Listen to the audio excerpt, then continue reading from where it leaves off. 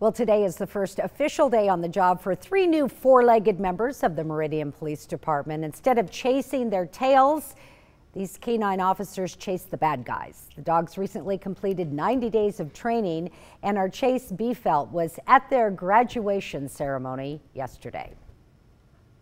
Dogs have been long considered as man's best friend, but in the world of law enforcement, canines are considered partners. We use the dogs a lot to de-escalate serious situations. They sniff out illegal contraband for us. And on the patrol side of things, we teach them to do a lot of things that support officer safety, to clear buildings and search, areas where suspects have run and all those kinds of things. The Meridian Police Department introduced its 3 newest furry members on Thursday. So you have Grizz, which is the German Shepherd, and then KB, and he's a Malinois, KB is, and then we have Canine Tuso. Grizz, Tuso, and KB were honored for 3 months of rigorous training. At least 160 hours of detection training, and then 240 hours of patrol or patrol work or apprehension training. It takes a special kind of dog to do police work.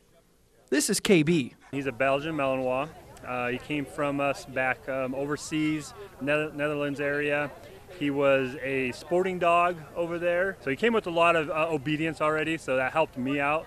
KB has a special story. He's named after former Meridian City Council member Keith Bird, who passed away earlier this year. They decided they wanted to do a tribute after him and his family. Some of Bird's family met KB for the first time on a special day. Keith Bird, a good supporter of the Meridian Police Department and then the Meridian Police Canine Unit. So he's going to carry that name on and through the department and be well, just like Mr. Bird did for our city. KB, Grizz, and Tuso are just 3 more police partners. Police dogs have been in the U.S. for probably 150 years. But at the end of the day, they are still man's best friend. There's also the companionship that those dogs have with their handlers and also have with all of us that are inside the department. Chase Beefelt. I mean, they are a part of our fiber. Idaho's News Channel 7. Boy, highly trained.